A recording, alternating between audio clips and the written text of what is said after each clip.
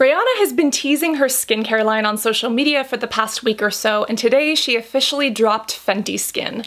But what are the products actually like? For instance, what do the ingredients tell us? Are they worth it or any good? And what can we actually expect from this line? She dropped a cleanser, a toner, and the most important part of a skincare routine, a sunscreen. But let's talk about some of my thoughts on these. I'm actually under NDA with Fentyskin. NDA is a non-disclosure agreement. It's a legally binding contract that basically says you can't talk about this until we tell you to.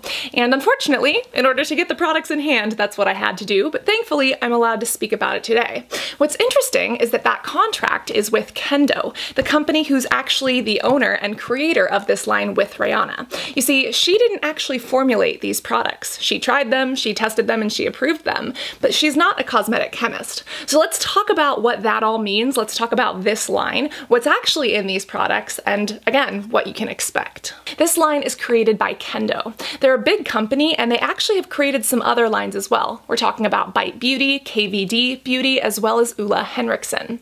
Now, what's interesting is that out of all of these parent companies, they're probably one of the least problematic. You see, most of the skincare lines that you buy, whether it's Fentyskin or something else at the drugstore, is actually owned by one of these parent companies. Like a parent can have kids, a lot of these parent companies own a lot of smaller brands. Fentyskin happens to be the latest one from Kendo, who yes, also owns and created Fenty Beauty. Now, what's surprisingly great about having Kendo as a parent company is that they actually have formulators, cosmetic chemists, and scientists looking at and formulating these. And most of their lines, including this one, are vegan and cruelty-free. Now, when they launched Fentyskin, they did something amazing, which was actually create inclusivity, meaning dropping 40+ shades of foundation color. I'm hoping that we're going to see something similar here, but as of right now, I've only got 3 products. And again, when I first got these, based off of the inclusivity, based off of the marketing that I saw online, I was super excited. But as I actually have them in my hand, I'm slightly underwhelmed. And let's talk about the ingredients and why. As mentioned, I've tried 3 products, and let's start with the cleanser. This is the Fentyskin Total Cleanser, and it's formulated to remove it all. We're probably talking about makeup, oil, dirt, etc. However, always turn and learn those ingredients. We start out with water, which is pretty basic. We have sodium cocoa glycinate as well as some other surfactants in here. And we have to go a little ways down the list before we actually get to glycerin, which is that humectant or hydrating ingredient. This is a very creamy cleanser that does foam in your hands. Again, they did a really good job with the component or the packaging. This is super revolutionary, and I haven't seen a lot like this before. But when it comes to the actual formula, I think it's good. But again, I don't see it as being revolutionary. When we do look further down the list, we see Camellia Sensus leaf extract. This is green tea. We also see some fig extract and some ginkgo. These could be antioxidants or anti-inflammatory, but again, there's not a lot in here. And when we actually look at most of this formula, it's basically coconut derived or coconut based.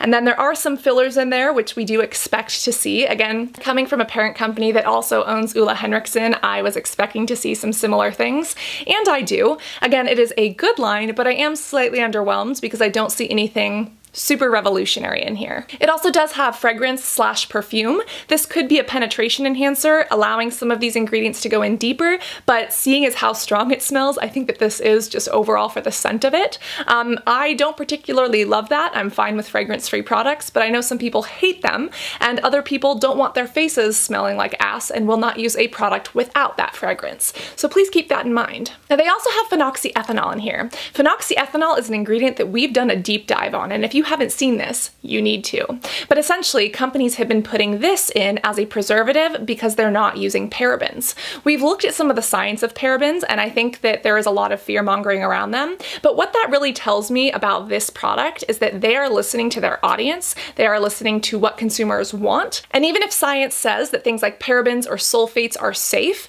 this line is choosing not to include it, probably because there's a public or a consumer opinion about those ingredients and not wanting to use them. Again, it does come out very creamy, it lathers onto the skin nicely, it does remove makeup and dirt pretty well. I would not personally recommend this if you do have acne-prone skin. I would say that this is made for more of a combination skin type. And the biggest thing that I notice about this is the fragrance. I feel like even for a cleanser, the fragrance in here is really, really strong. And again, because it's on your skin for 60 seconds to 3 minutes, I don't think that's the biggest deal. But if it's something that bothers you, keep that in mind. The next product is this toner, and this is actually a really cool formula. It's kind of a blend between a toner and an essence. It's called the Fat Water, the Pore Refining Toner Serum. Again, it comes out of this little top belly button dispenser type thing, which I do think is pretty cool. And you can squirt this directly onto your hand and place onto your skin, or you can put it onto a cotton pad or a bamboo reusable pad and swipe it on. The formula itself is pretty fun. It's like a liquidy jelly, but again, when I actually look at the ingredients, I'm a little bit underwhelmed.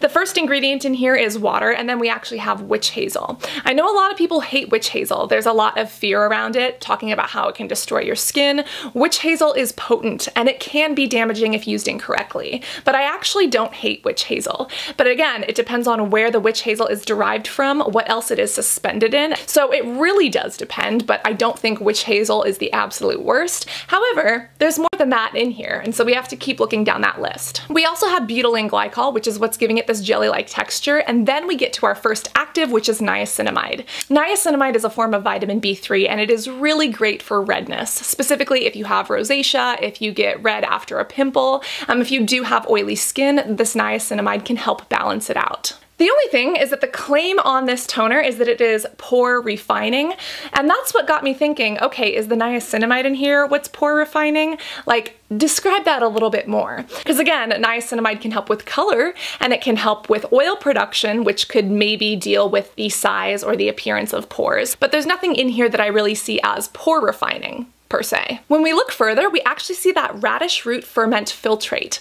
This sounds like a radish root, sounds like a plant. Well, this is actually another stabilizer or preservative. Again, this is one of those ingredients that have double meaning. And seeing as this line was really listening to customers and saying, nope, people don't want parabens, so we're not going to put them in, this is a common paraben alternative. So again, this kind of points to the fact that they're listening to consumer fear and they are responding to it. Looking a little bit further down, we do have cactus. They also again put that fig and that ginkgo in here.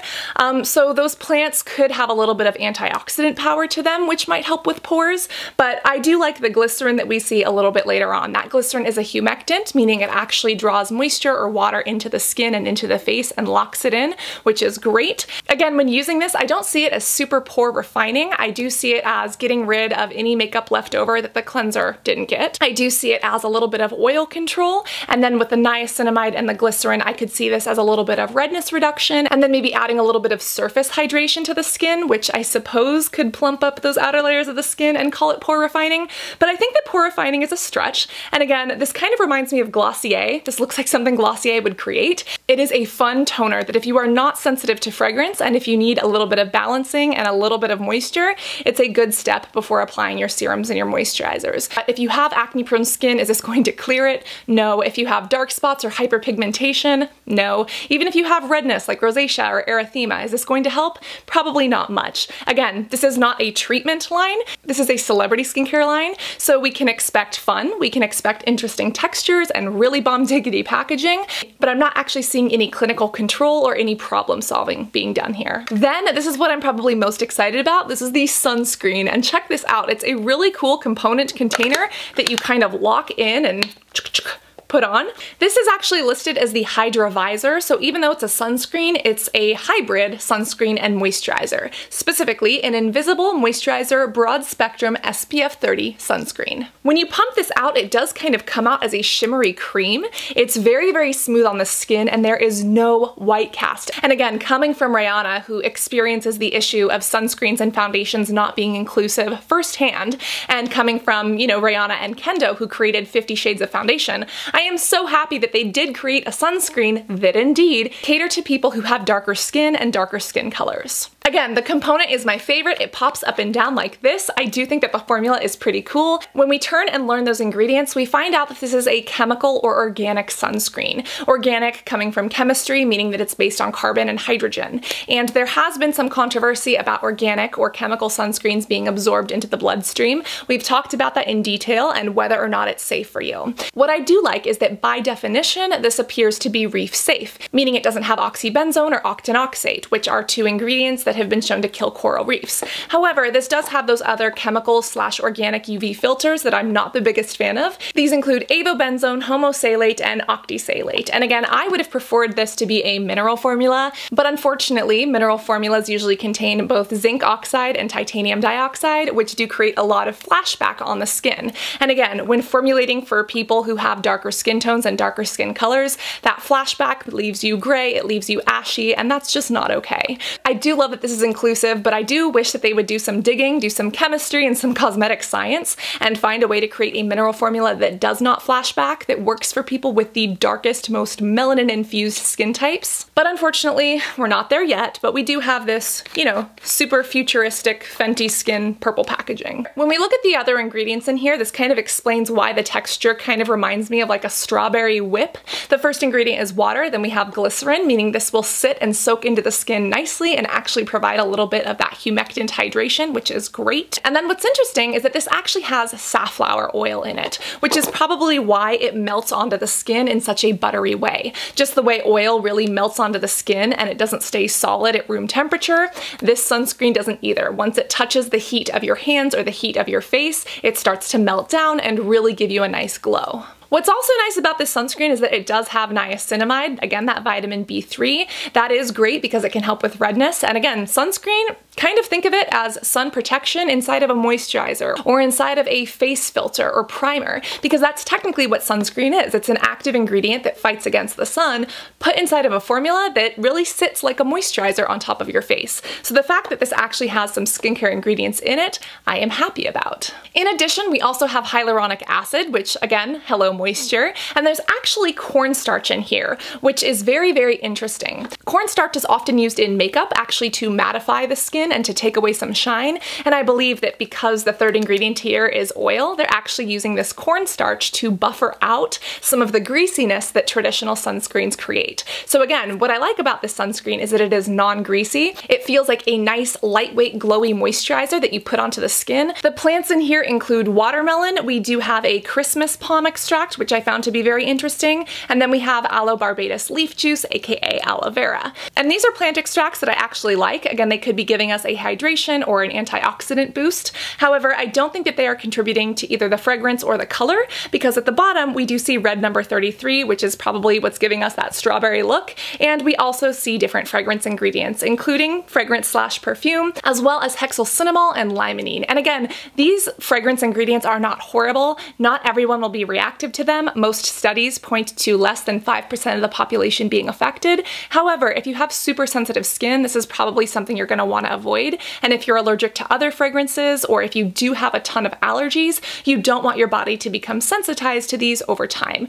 We've actually done a full video on fragrance right here. So before fearing fragrance or before flocking to it, please watch and understand this first. So is Fentyskin worth it? And what can we expect further down from the line? Because again, these three products are just what's to start. I'm sure there's going to be a lot more next. Personally, I find the cleanser to be basic. I wouldn't spend my money on this, especially because I do have acne-prone skin. If you have combo skin and you really like your cleanser to smell good, you really want to enjoy your skincare, then go for it, especially if you're a fan of Ole Henriksen. I think that you will love this. However, if you are looking at a treatment approach, or if you do wear really heavy makeup or heavy sunscreen, I don't think this is going to cut it. As far as the toner goes, this is a really fun product. And again, if you want to have fun with your skincare, if a toner is an option but not a necessity in your routine, go for it. Again, it reminds me a lot of Glossier, which I do appreciate. However, it is not my favorite thing ever. I think that this is much more worth it than the cleanser is, especially because it has ingredients that I would be okay with leaving on my skin. And this honestly looks like a really fun product to, like, you know, take out of your bag if you're in the women's locker room, or if you are someone who uses your skincare in front of other people, which because of COVID and because of the world pandemic, we're probably not in proximity to other people, but just the way a girl would take out her MAC or her Chanel compact and reapply her makeup, that's kind of how I see, you know, using one of these two products. You are paying for Rihanna and her name and her influence, and that does show up inside of the brand. The sunscreen is definitely my favorite. I absolutely love the component. I love that they created a sunscreen because it is the most important part of a skincare routine. The thing is that I do find this bottle to be a little bit small. I wish that they would make a larger size. And I am so happy that this does not flash back. It literally feels like a melty strawberry moisturizer. And it works for people who have the darkest skin tones and darkest skin colors. I personally don't like chemical sunscreen, so I do wish that this came in a mineral form. And I do wish that they would make one that is fragrance-free, or that they would have options that are scented by plant extracts, such as the watermelon that's literally in here, instead of adding fragrance and adding that red number 50. But I also understand that this is a celebrity line and not necessarily a treatment line, which as a medical esthetician is normally what I look for in my skincare. That also brings us into what's next for the line. I am suspecting and deeply hoping that they will launch a mineral sunscreen that comes in different tints. We've seen mineral sunscreen with tints before, but normally the tints are like a sand color or a beige color, and they really don't serve people who have the darkest of skin. I would love to see a mineral sunscreen or mineral moisturizer sunscreen from Rihanna that has a tint that is for the darkest skin shades. That, I think, is a blue ocean marketing opportunity. I also think that we're going to see some very interesting things coming out from this line, again, with really cool futuristic packaging as well as formulas. And the reason I say this is because we have to look at Rihanna's current skincare. The Insider and some other news media have reported on her skincare, and it seems like she uses a lot of more basic products. Her routine is not overwhelming. You don't need 19 steps of K-beauty to have smooth glass-like skin. And seeing as Rihanna uses skincare in that way, I'm really hoping and guessing that that philosophy is going to show up in the future of this line. The makeup artist who helps Rihanna with her skincare routine has specifically said that she uses a combination of cleansers, hydrating masks, and exfoliating scrubs before music videos. Scrubs kind of concerns me because of the fact that depending on what's in these scrubs, they could damage skin.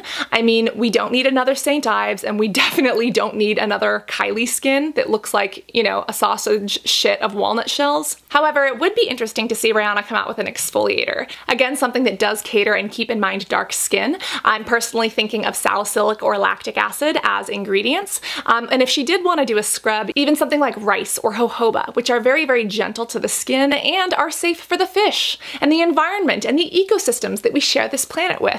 Unfortunately, when we look at Rihanna's skincare routine, it seems like she wastes a lot of money on bullshit products. We're specifically talking about creme de la mer, which is like $400 of marketing bullshit and literally playing music to seaweed before they put it in a tub. I'm sorry, but my skincare doesn't need a symphony for it to be effective on my face. I have opinions on that.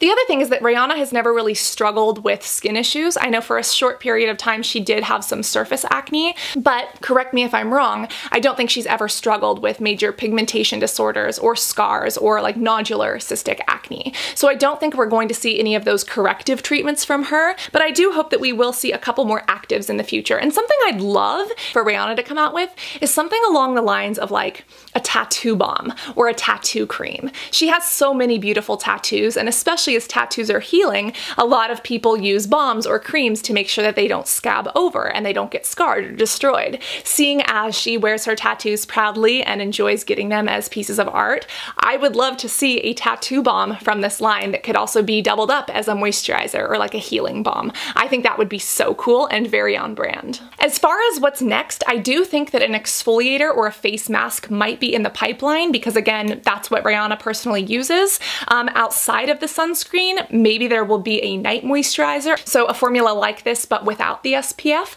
I think that that is a next logical step, but I hope that we do not see makeup wipes. And again, Kendo is a parent company that I think really listens. They do a lot of social media listening, so hopefully they will not be doing makeup wipes because they know the horrors of them. But on the flip side, makeup wipes are very profitable. You can rip a lot of people off using them, and you can actually destroy someone's skin so that they need to go buy more actives to fix it and keep a consumer in the consumer cycle, which, you know, might be good for their wallets, but it's not good for our long-term skin health. So I really hope that they will not do that. Because they listen, I don't think they will. But again, it is not out of the picture. Overall, is it worth it? It's vegan, it's cruelty-free, and if you want to support a celebrity line that is relatively unproblematic, yes, absolutely. But remember that this is a celebrity skincare line and not necessarily a treatment skincare plan. Out of all of the celebrity lines out there, I would say this is like an 8 out out of 10 or a 9 out of 10, because most celebrity skincare is horrible. This is halfway decent.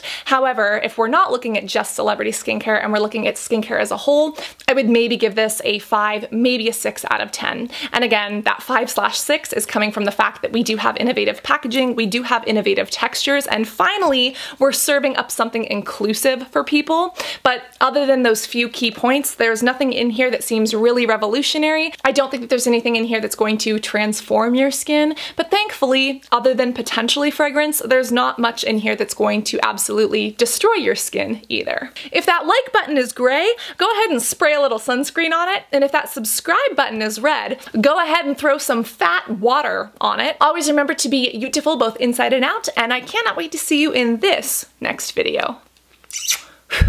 Love you guys. Bye.